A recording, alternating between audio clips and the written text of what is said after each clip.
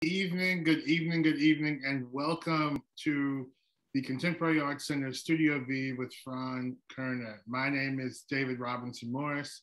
I'm the curator of the most recent exhibition, Behind Every Beautiful Thing, at the CAC New Orleans, and I will be your moderator for tonight. I get the privilege of speaking with and sitting with and being in conversation with Frahn Koerner. If you remember, Frahn's image was the hero image for our show, Behind Every Beautiful Thing. So this is quite a joy tonight. Let me go over a bit of housekeeping and the agenda for tonight before we begin. We'll begin with a conversation about Frahn's history, practice, themes, past and new work. Then we'll engage in a studio tour with Frahn, which I'm really excited about. And we'll follow that up with questions, comments, and conversation from the audience. You can place your questions in the chat. Please be mindful that tonight's session is being recorded and that the CAC has muted all of our attendees during the tour and during the initial conversation phase. I will read out your questions and ask your questions for you in some cases. Last time was a bit different. We had some folks who are very familiar with the last artist, and we may have that this time, and I invited folks to ask questions themselves to give voice. With that, we will begin. Frahn, welcome. I'm going to read your bio, and then we're gonna hop right into it. Okay, sounds good. Perfect. Frahn Koerner, a native New Orleanian, has been making art since she was a child. Koerner holds a BFA from Tulane University and an MFA from the University of New Orleans, majoring in painting with a minor in photography. She's taught at Tulane and the University of New Orleans. Koerner spoke at Tulane Women's Making Waves on artistic expressions of resiliency. Koerner's work has been included in exhibitions at the Arthur Roger Gallery, New Orleans Museum of Art, Mobile Museum of Art, Lamar University Gallery, biennial, very long Italian name that I cannot pronounce, but you should go look on her website to see it.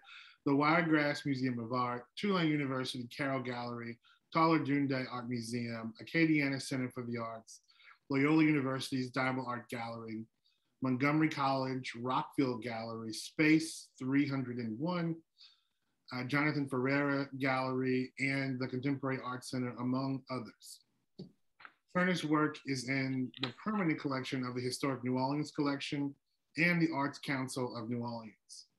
Koerner was an artist in residence at the Santa Fe Art Institute and Louisiana Artworks.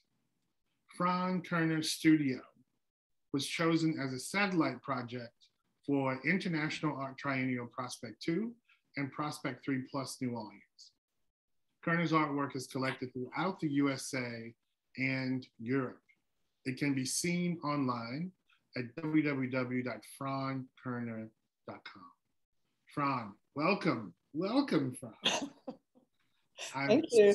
So happy to be sitting in conversation with you tonight. And I'm so glad that I get to ask all of my questions to you now that I had when going through and curating the show, right? So my first question to you, now that I've read your bio, I'm curious, what is it that people don't know about Frahn? Okay, so first off, I just want to tell you thank you so much for the honor of having been chosen for the Open Studio. So I really, and that you all advertised my work as, you know, the keynote piece, that meant a lot. So, okay, so jumping right in, I'm just gonna say that one of the things that, there's a few things, because I don't really say a lot sometimes.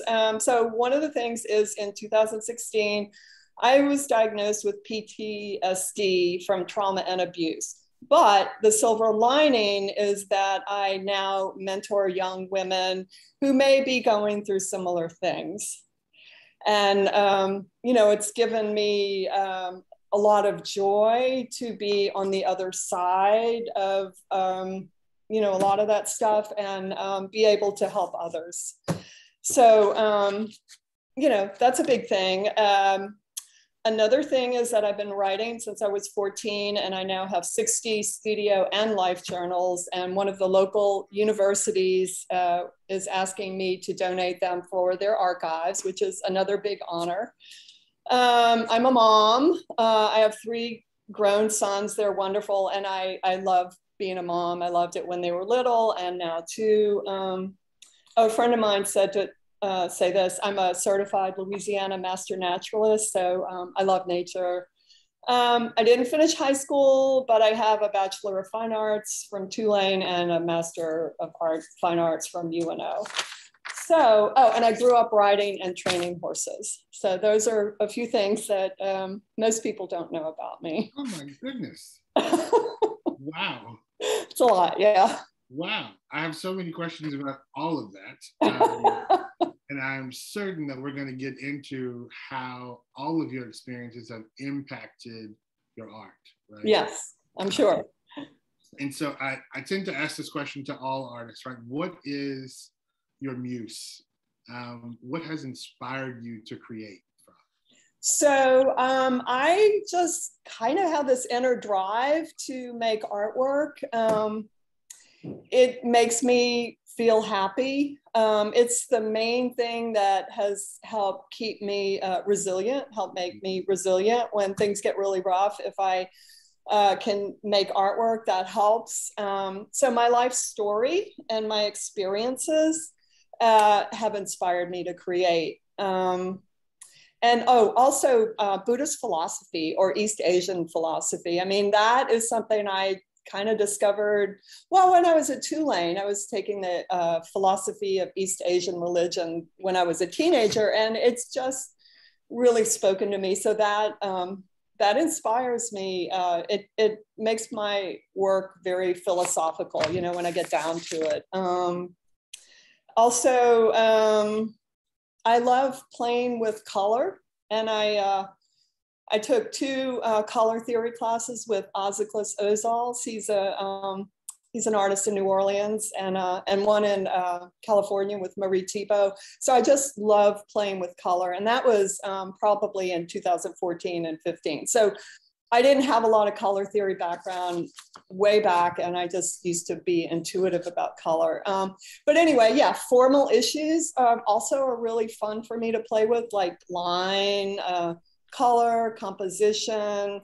I like to play with the flatness of the picture plane and try to get the figured ground, you know, like it's kind of like, what do you look at first? Usually, you know, you look at the background and then there's something on it. Well, I like to try to make that fluctuate, and it's a metaphor for me for the spiritual and the material worlds coexisting, sort of like non-dualistic thinking. Yeah, I like geometry, and I was inspired to make puzzles where everything fits into place, my take on divine order. Yeah, I just, you know, I really have a lot of joy. I get a lot of joy out of working on my work. And even if it's the administrative stuff, it kind of helps keep me grounded. So there you go. Oh, I love that. I love that. You know, we have that in common. So academically, I study Ubuntu and socially engaged Buddhism. Oh, nice. Okay. I think I saw that. Yeah. You know, combining those 2 concepts together to rethink how we think about humanity and what it means to be a human being in this moment in time. You know, one of the things you just said, you play with color and dimension and geometry. And one of the things that drew me in to the piece From Behind Every Beautiful Thing was the dimension and the color and this hiddenness, right, of a message hidden behind all of this vibrancy and deepness in the rich color, right? You look a little bit deeper, right? And you see this image that is hidden in plain sight. And I just thought, whoa, right? Whoa. Thank you. Like, this is what we are living. That, you know, literally behind every beautiful thing, taken from that quote from Dylan, there's pain.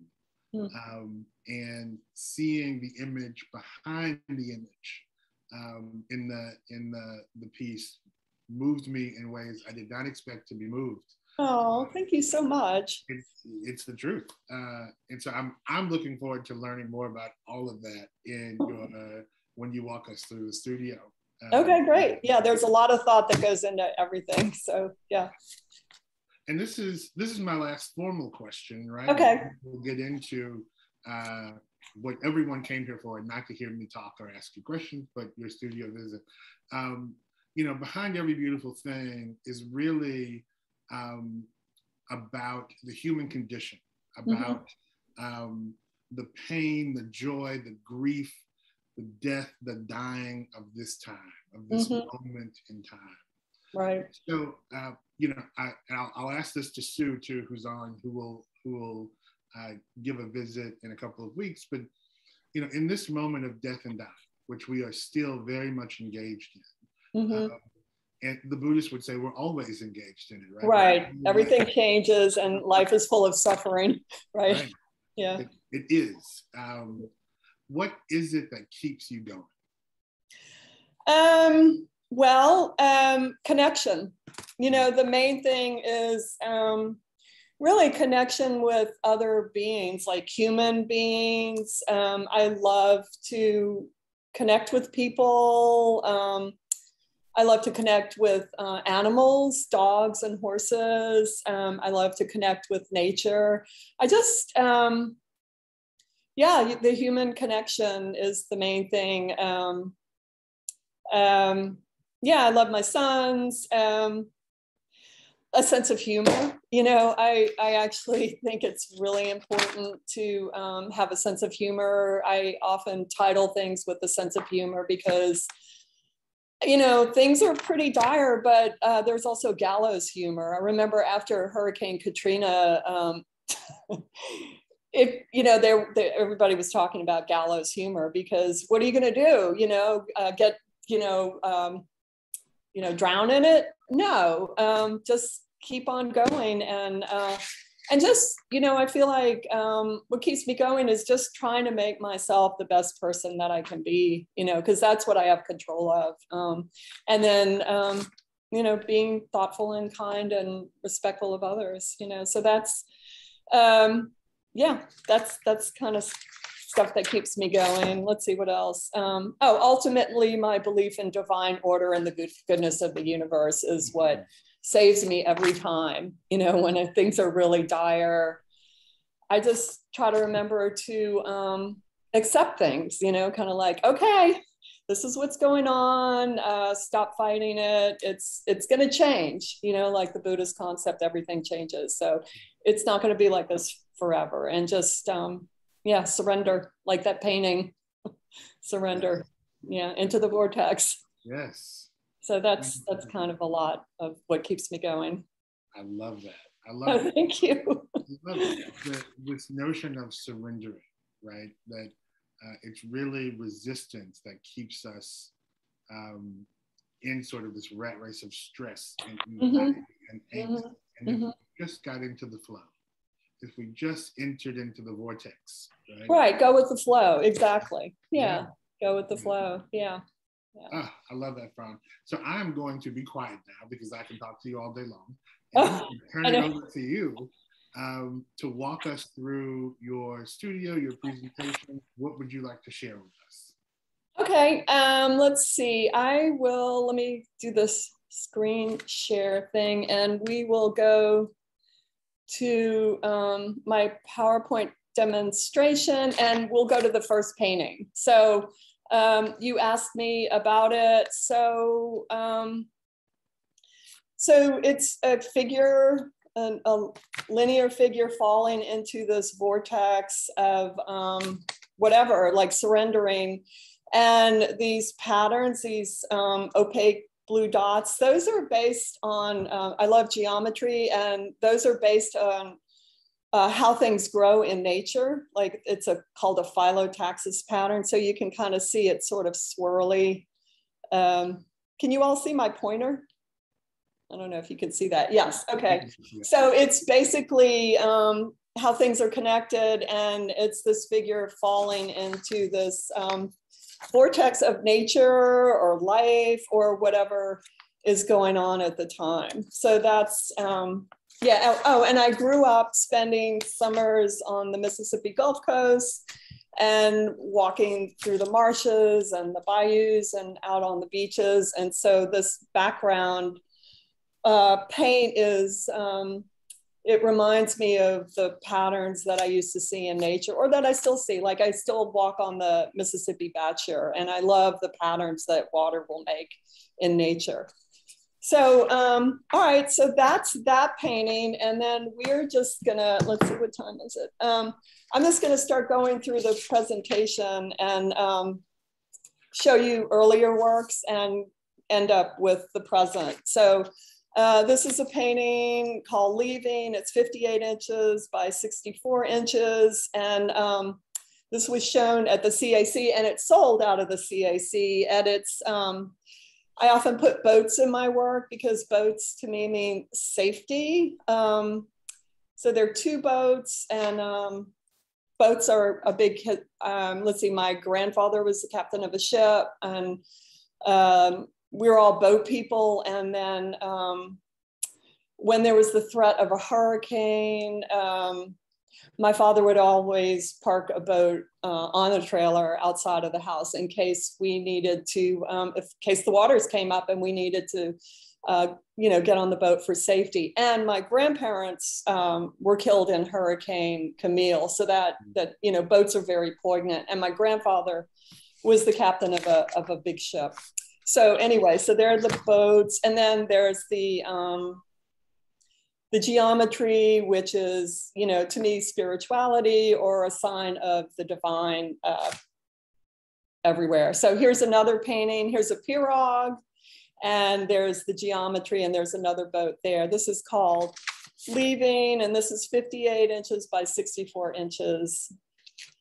Let's see, this one's called Boats Passing in the Night. It is 45 inches by 64 inches. And it's, they're all of these early ones are oil with glitter. It's got glitter on it too. These all were shown at the CAC, believe it or not. Wow. in a show. I was the solo artist. There was a poet and a sculptor. Wow. So this one is called Walking Away from the Fairy Tale. So I started, as a female, I started to become disillusioned with the fairy tale we were taught growing up of, you know, look for your knight in shining armor. And, you know, if you just fall in love and get married, everything's going to be fine. Well, I found out that wasn't necessarily true. We had to be our own knight in shining armor. So this was, this is a painting about that. And there's, I don't know, you can see there's this figure with the arms up. And then in here, there's this figure walking away from that. And it's again, that play with the surface and the dimension of the flat surface. So this one is 61 by 47 inches. Oops, let's see. Okay, and this painting is called Going and Coming. It's 61 by 47. And it is, this is when I started using acrylic with oil on top. This is about sort of the time of in between when you don't really know what's happening. Like there's a boat leaving and there's a boat coming. So the figure in the middle is saying goodbye to one thing and sort of like, okay, what's going to happen now? I'm a big woman of action, so I don't like those in-between phases. But that's what that's about. Oh, and this painting I did, it's also very large, 61 by 47 inches. And there's a figure in here. And this was done after Katrina when people wanted to go home. And it's called Going Home. And there's the geometry floating through. like everything's going to be okay. You just have to keep going. This is called Rain Boat Going. This is 18 by 18 inches. The boat and the geometry. Rain Boat Coming. And this is, I did a whole series of paintings, and the theme was welcoming the dragon. And that's another kind of Buddhist tenet of, you know, you welcome really challenging things because they're going to teach you something and make you stronger and more insightful.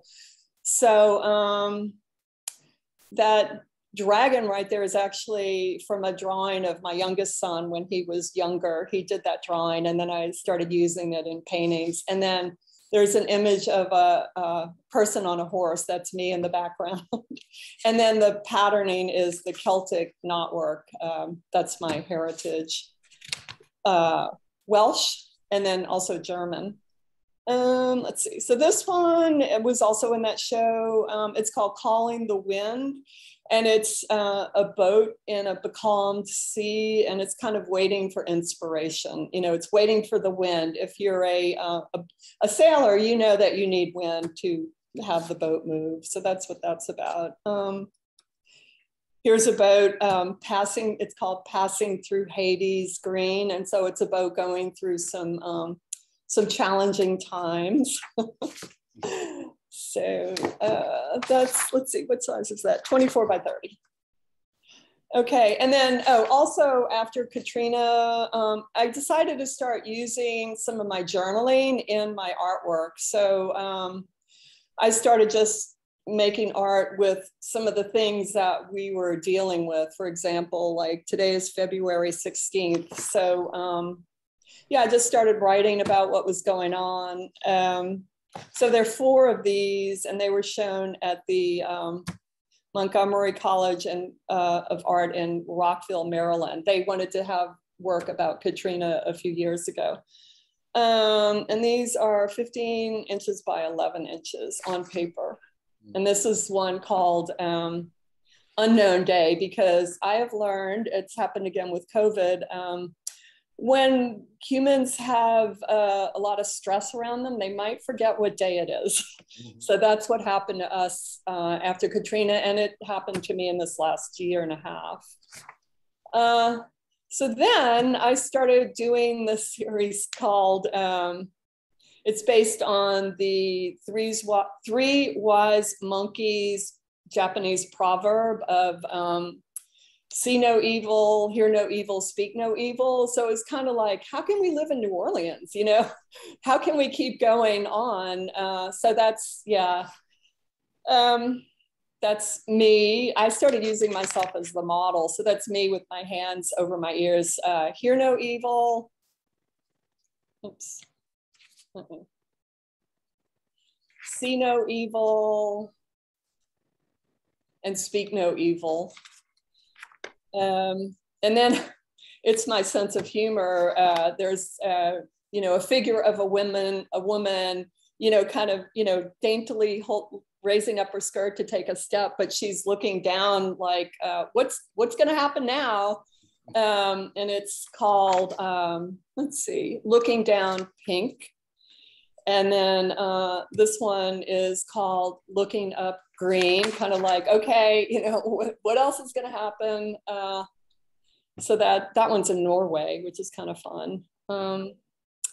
And then at that time I was feeling pretty isolated. So I just did, this is called Solo Boat. It's, let's see, it's all oil with glitter on canvas, 18 by 18 inches. And it's, you know, I was thinking a whole lot about boats again, so after Katrina and all. Here's another one with a boat coming towards a figure. And actually, this is a Portuguese fishing boat from when my kids were little. We all went to Portugal for about 2 weeks, and that was really fun. And I brought back some little wooden boats for them to play with. So I use that often, that Portuguese fishing boat.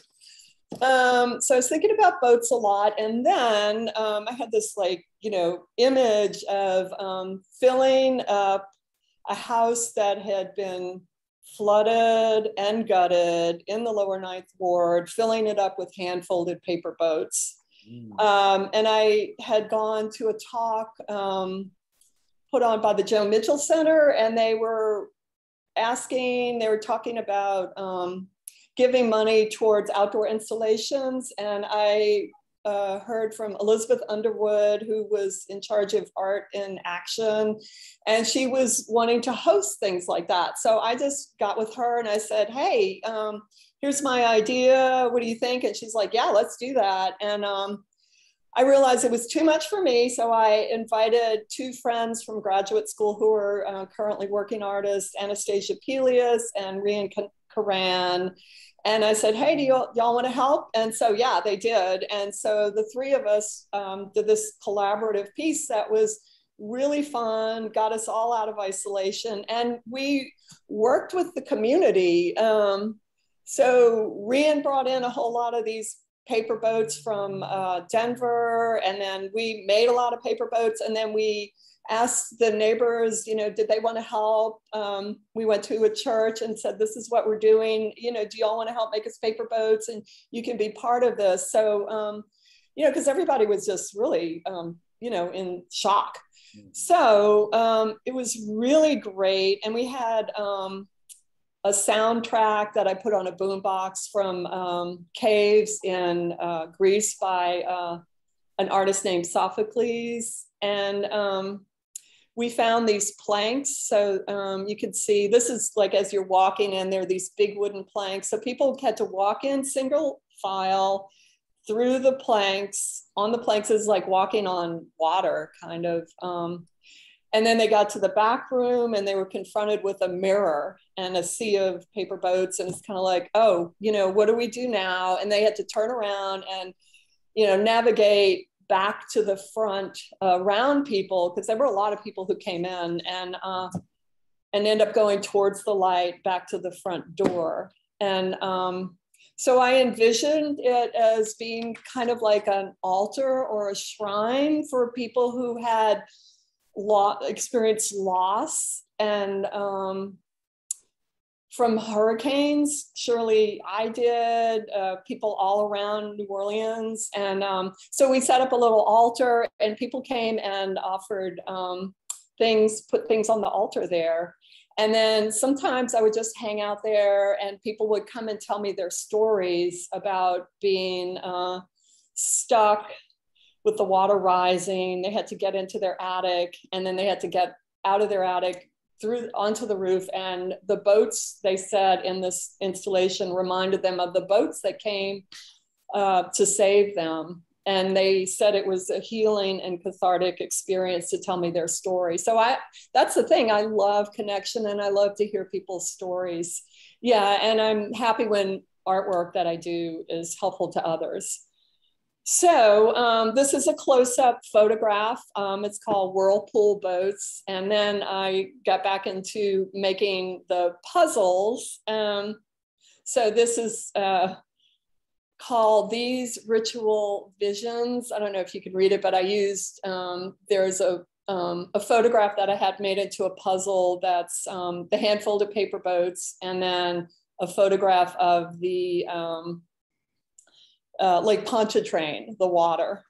And you can see it better here. And you can see Lake Pontchartrain back there and the wording, the title. And this piece was bought and then donated to the Historic New Orleans collection. And these are 24 by 36 inches and made out of plastic puzzle pieces. And then I did another series, a diptych of, like a woman standing on Lake Pontchartrain, kind of like, I don't want to see that, we're surrounded by water. So that's what that's about. It's my sense of humor again. We're still here. And then a few other ones. These are smaller, standing in a whirlpool of boats, and then another one with the sky. And then I started, yeah, these were done when I was at Louisiana Artworks. I was granted a residency for a year, and that was really great. And so this is me, you know, getting back to the silence within, sort of like getting into my intuition, and it's called hearing, trying to listen. You know, because sometimes if we're working too hard or doing too much, we're not really paying attention to what we need to do, which is our intuition. This is, let's see, it's acrylic and oil. It's 18 by 18 inches. This one's called Taking a Chance, you know, like get off the chair, take a chance. It's also acrylic and oil on canvas. And this is called Wading Through Water. So it's basically, you know, getting through, you know, traumas and hurricanes, but doing it with grace and elegance and beauty, you know, but, you know, we just keep on going, and kindness. Yeah. So that's what that's about. That's 18 by 18 inches. And then I started, it started coming into like the time of the Me Too movement. And so a lot of people I knew were starting to go within and pay attention to what was going on, and maybe their past, some of their past experiences. So I started drawing and painting mandalas. This one's not painted. I have a whole series of gouache paintings that are just completely abstract. But so this is a mandala to hear no evil, a mandala to speak no evil, or no, to see no evil, and a mandala to speak no evil. And then at that same time, I felt like women were being strong women who were speaking up about what, you know, what their histories were and everything. They were being targeted. So I did a few of these, and it's based on Richard Prince's Marlboro Cowboy series from the early 1980s. He had a you know, a Marlboro man on a horse, and it was like so, you know, cool. So I thought I'd take that horse and put a female on it and have her running. Yeah. So even though she's targeted, she's still fine. And so there's another one. And then let's see, yeah, I felt like women were climbing up this hill. And this is called Climbing Transparently. It's flash paint on stretch canvas, 18 by 24 inches. Yeah. And then this is called Survivor. So it's, you know, based on, you know, women going through a lot and they're surviving it. And you know, maybe they're thinking of their history. And then this is a drawing actually over a photograph of my studio at the time. And that's me standing in a yoga pose called Tree with my dog. And then, you know, like one of the Hindu gods with many arms on that side. So, so this is when we had some politicians who were spreading fake news, you know, like fake news. That was all in the news. And I thought it would be fun to kind of turn it on its head and put it with two female figures, because often when women tell the truth about what's happened to them, they're called liars, or it's called fake news. So that's what this piece is about. And this is 30 by 48 inches. It's ink and graphite on glassine paper. And this one and the next one may be going to a permanent collection. We're in negotiation right now. And so this one is, based on the, let's see, I'll just write it, I'll read it. Let's see. This is a piece which includes a selected quote from when Dr. Christine Blasey Ford was asked to speak about her experience with Brett Kavanaugh during the Supreme Court nominee hearing.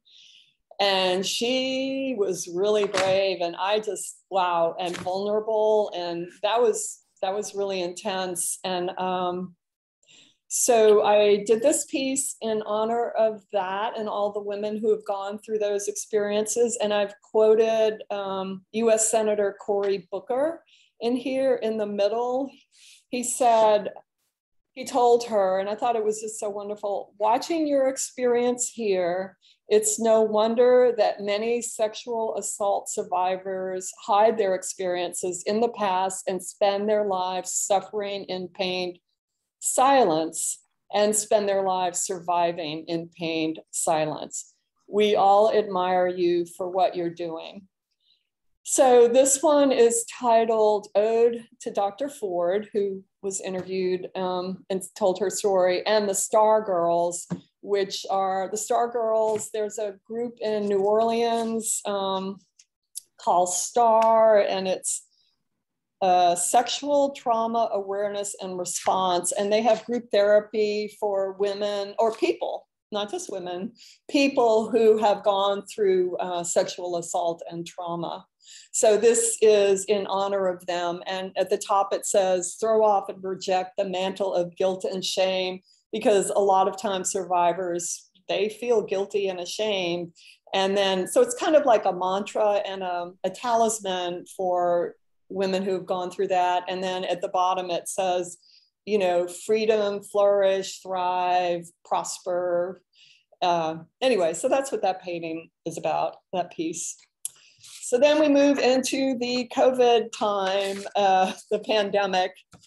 And so I did this piece, let's see, it's called Tuesday, April 28th, COVID-19. And on the side, you can see it was early on, and I signed up for texts from Nola Reddy, and I would get a text every day. And this one says, Tuesday, April 28th, Nola Reddy, 15 new cases and 4 deaths since yesterday, 12:04 p.m. So I wanted to document that because I found it so profound.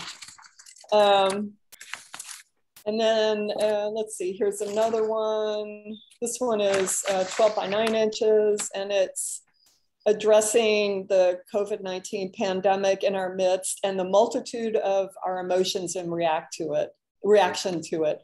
Do we move forward? Do we stand in place? Do we cover our mouths? Do we turn away? What are we to do? And that was early on before we knew to wear masks, but you know, she's got her hands over her mouth. So that's that piece. And then, you know, it's kind of like, what do we do? You know, it's kind of a scary time. So that's called On a Green Chair in 2020. And then let's see, this one is called, this was done in 2021, the first piece I did, and it's called Untitled for Now. It's my sense of humor again. It's kind of like, what's going to happen in 2021? So we didn't know, and it's still really intense. So I titled it Untitled for Now. And then how do we get through it? With unwavering fervor. So that's what this one's called. This is acrylic on Yupo paper, and it's 26 by 20 inches. You can see that behind me. Some of these are behind me. And then this is the one I did right before Hurricane Ida. It's called Before the Dawn, and it's a play on that adage, it's always darkest before the dawn. So that's, you know, a figure going through the water, and which became like a prophecy because we got hit again, and I have a whole lot of stuff that I have to fix with my house. But once again, here's another little piece I did. How do we get through it? You know, we wade through it with dignity, beauty, and grace. And let's see, And then this one is, we also persist. Yeah, so she persisted, we persist through it. This is 29 by 33 inches, and it was shown at the City Park Artists in the Park and sold like right away. It's got rhinestones and glitter. And then this is the last one. And, you know, how do we also do it? We get through it with doing things we love. That's, you know, an image of me with a horse, which is, I helped a friend train her horse for like a year during the pandemic. And, you know, that was really fun. Yeah, so that's the last painting. We're pretty much up to now. So that's it, the end. Wow, wow. So wow. There, let's see. Oh, we're right on time. That's amazing. We are right on time. Incredible.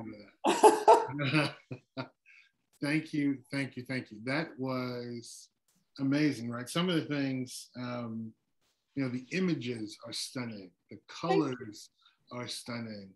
The lines are stunning, right? Yeah, thanks. And so to hear you talk about them and then to see them, right? To read them is really wonderful.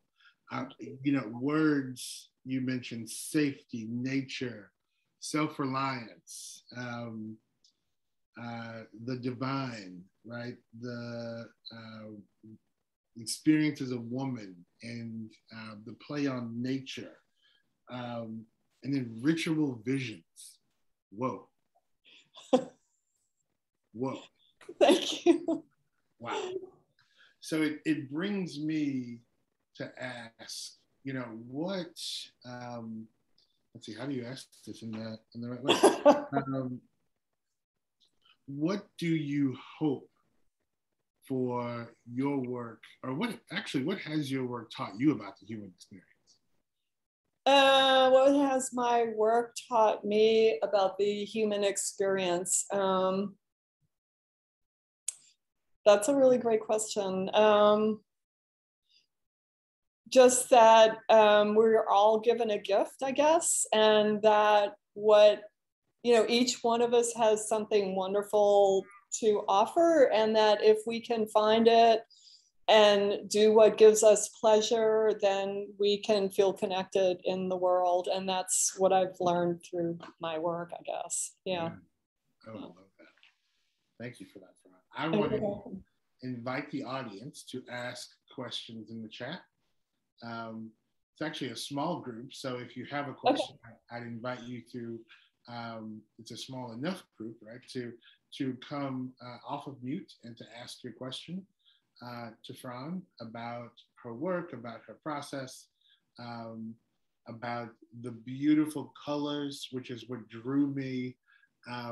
George Shear, who's the executive director of the CAC, when I was going through all of the pieces, he joked that I loved greens and blues and turquoises, and he's right.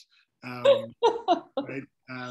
And just I love deep, rich color. Yeah.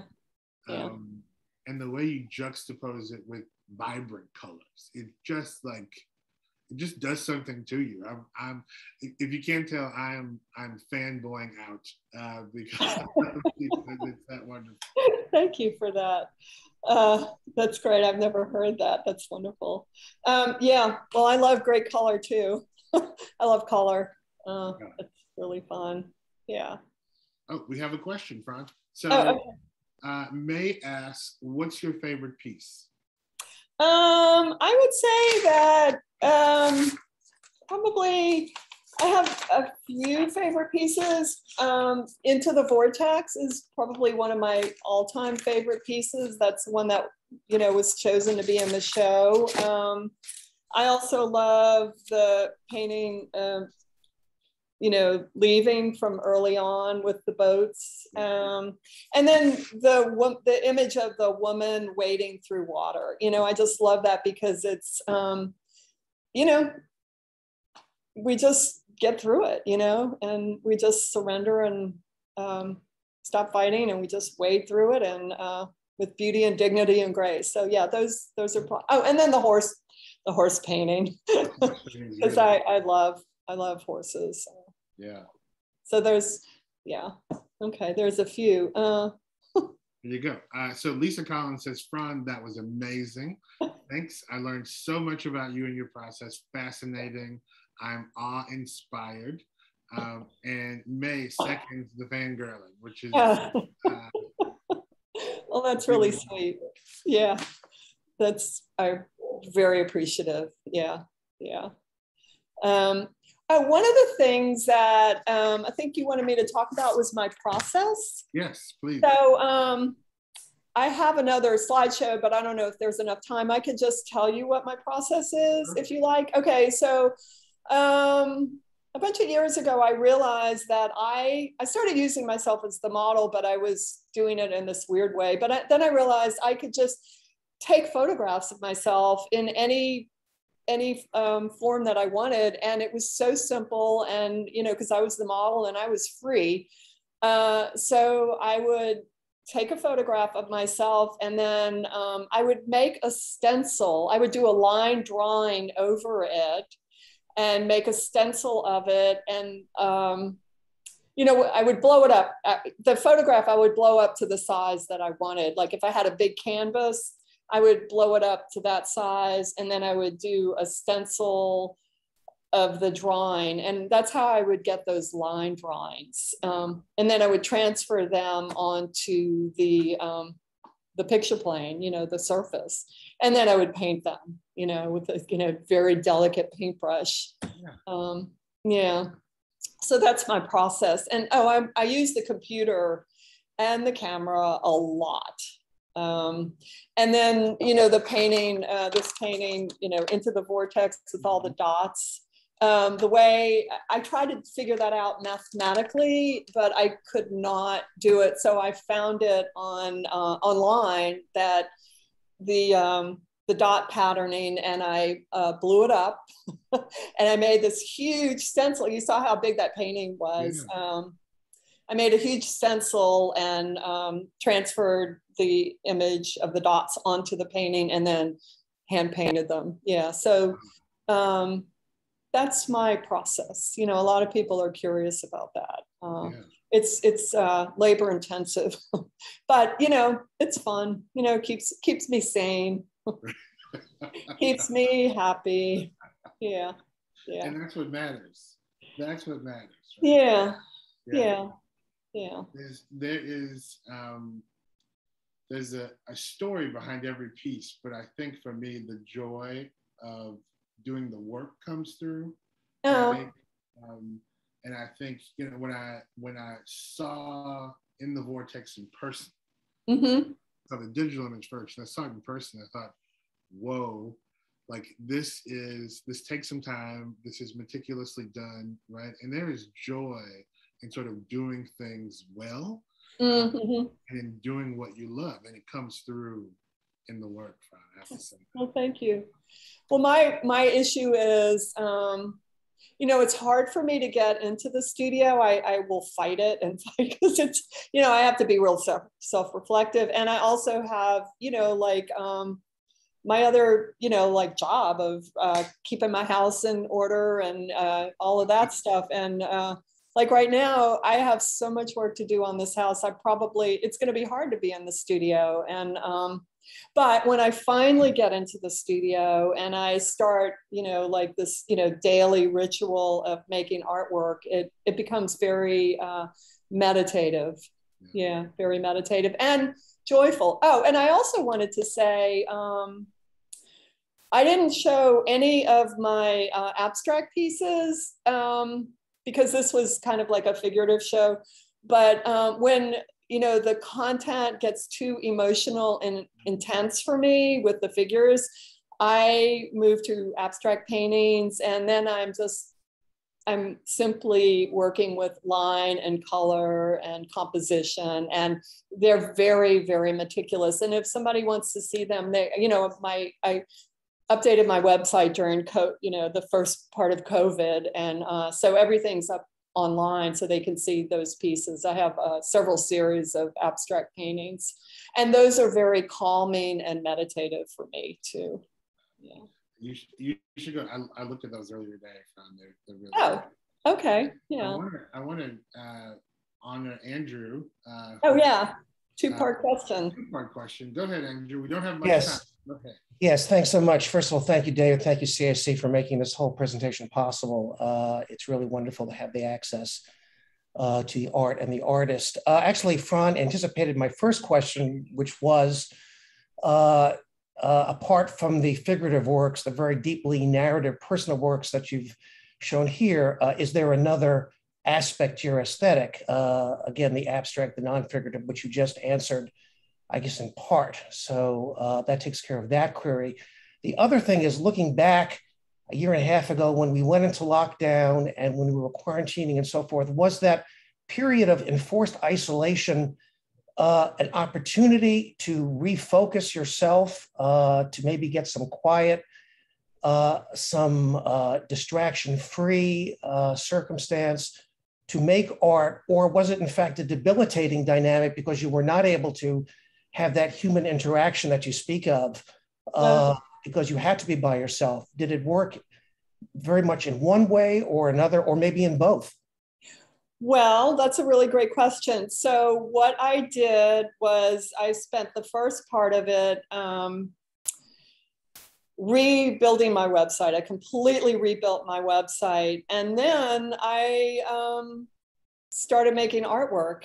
I just was in the studio every day and started making artwork, and I started looking online for opportunities to show it. And so I showed some of those pieces in an online competition in the Terrence Art Museum in Los Angeles.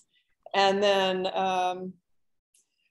the New Orleans Academy of Fine Arts invited me to do some miniature pieces. So I just kept painting, because once I get going, I get kind of on a roll. And then Arthur Roger, he invited me to show some of my work for the Art in the Time of Empathy show. That was in November, and I think ended this in January. And then, yeah, I just kept making artwork. So yeah, and then I did 3 more pieces because I was applying to more shows, and it just kept me going. Yeah, so actually that making art, it wasn't, COVID was not debilitating at that time.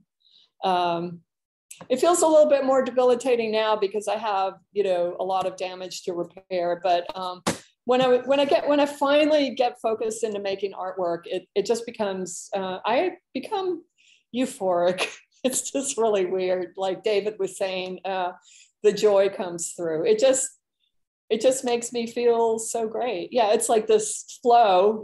David was talking about that flow. To me, it opens up that flow with, with the universe or whatever, not to be too whatever, but yeah, that's what it does. So thanks, that's a great question. Thank you, Frahn. Thank you, Andrew. We have one more question, Frahn, and then we're going to close out. This is from Laura Tennyson at the CAC. She says, Frahn, okay. Why do your figurative images turn away? Oh, that's a really good question. Probably, in one reason, well, let's see. At one point, I was feeling pretty targeted because of some things that were going on in my life. And I was just, like turning away from that energy, like, I don't want that. Yeah. And then another reason, which is very truthful, is that I am not as good with the face, with portraiture, as I would like to be. And so that's the honest to God truth. I've taken a lot of figure drawing classes and drawn the figure a lot, but my next challenge is to get more into some portraiture classes. And then maybe, well, actually, that is one of the questions was, what is your future? What do you want to do? That's what I want to do. I want to have, and I know a lot of artists are doing that, like they're doing figures with the gaze right at the viewer. And they are triumphant, and that Gio Suave is one of them. And that's what I want to do. So yeah, the figures won't be turning away. They're going to be, you know, different. They're going to be different. So that's a great question. Oh, thanks. Incredible answer. Well, thank you, Laura. Thank you, Frahn. Thank you, Laura, for that question. Yeah. Frahn, I want to thank you for sharing your gift with us. Thank you for making, right, and creating, for all of us to take in and to sit with and to be with, right, the beauty behind the beauty of the art, and whatever it brings up for us in our experience as a human on this planet. I thank you immensely thank you for your work and for tonight's discussion. I also want to thank everyone who has tuned in tonight. Thank you for your questions. Thank you for your engagement.